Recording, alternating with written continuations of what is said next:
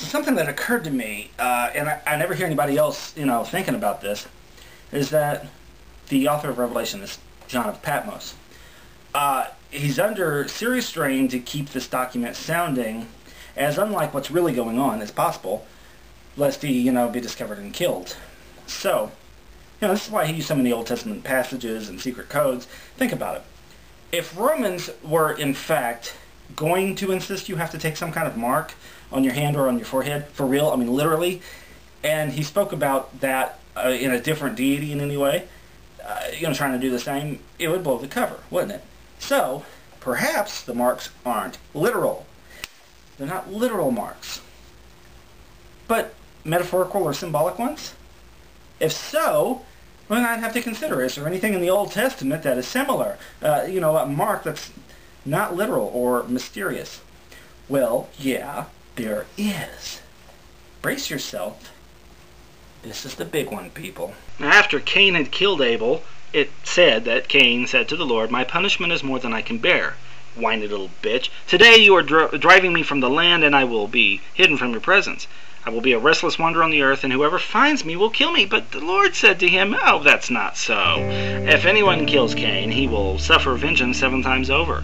And then the Lord put a mark on Cain, so that no one who found him would kill him. Now, a just God would let this guy die. Not, he just murdered somebody. Not somebody who protects someone who murders. The point isn't to say that God is just, but to explain why these people should be feared at all costs. What this mark is has had many strange speculations by many people over the years. Some have suggested that the mark is invisible and will only become visible in the last days of judgment, but I don't usually tend to listen to the thoughts of retards. Zechariah Sitchin, in his Earth Chronicle books, speculates that Cain was transported to South America, they became the Mayans or Incans or something like that, and that the mark is their inability to grow facial hair. Okay. And then author Daniel Quinn's character Ishmael admitted not knowing, but the speculation that it may have been the mark of being white, would be understandable since it is the Caucasian world that has since driven empire like Cain, causing so much murder in the world. And it makes a little bit more sense. But whatever it is, this mark is a mystery, one that even I won't tell you I know. But my best speculation is that those who began civilization's growth may have had a different physical appearance in some way, that the tribe who wrote this tale, perhaps a strange custom of putting something on their heads or something along those lines. What we do know is if you kill somebody in this world who lives this way, it's as though you've committed a horrible crime, more so than anybody else or any other living creature. War begins against you and your tribe. The same is true even today. If a dog or bear or some animal kills a human being, our law actually says that that creature must be hunted down and killed immediately. Yet no such law is in place of the person who goes out to kill bears. So we have a mysterious mark. Just like the whole 666 thing. But that's not the only thing you can search for. See, where did it say those marks would be worn? On the hand? Or on the head? Was there something else in the New Testament or the Old Testament that related to the hands and head? Yes. Now remember when we were talking about the 7 woes, where Jesus lays the Pharisees flat out just before he begins those? He says, everything they do is done for men to see. They make their phylacteries wide and the tassels on their garments long. Phylacteries. Phylacteries were worn by Pharisees on their hands or on their foreheads. There was reason for this, and yes, get ready to hear something tremendously stupid.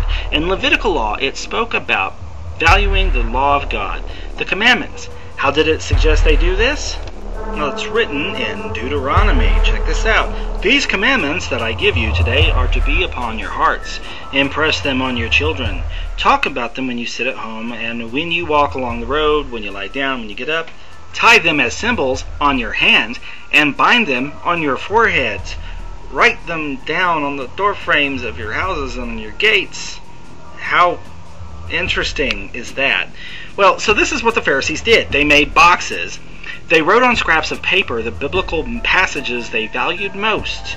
They put them into the boxes, they closed them, and then they tied the boxes to their heads or their hands. Now, It's wearing a box on their head. It seems to me that obedience to laws would be more important than wearing them. You can't absorb righteousness through osmosis. That's just stupid. No, instead, you would make them the very way you think, or you bind them to your head. You would make sure the works of your hands reflect the righteousness that they represent, or you bind them to your hands. In other words, it's not literal, but they did take it literally. And so, Pharisees who loved making a big show of how righteous they were would make their phylacteries wide. It's just like Christians today who love to stick huge family Bibles on their coffee tables for all to see, but they never actually seem to get around to reading it, or definitely obeying it. So, if you combine the phylacteries with the mysterious mark on Cain, you have a very strange concoction. You have a mark not to be taken literally, which makes you think and work a certain way. People in a civilization work blindly like ants to obey the orders of their leaders, or so it would appear to an outsider, and usually it's true anyway. They take a mark and become a driver of the purpose of that culture. Now, the mark of the beast, therefore, is not literal. Rome wanted to force people to worship the statue. And part of that worship would be the service of the Roman Empire. But if you didn't, there would be punishment. It was going to be Mithras. But as I said, it didn't end up that way.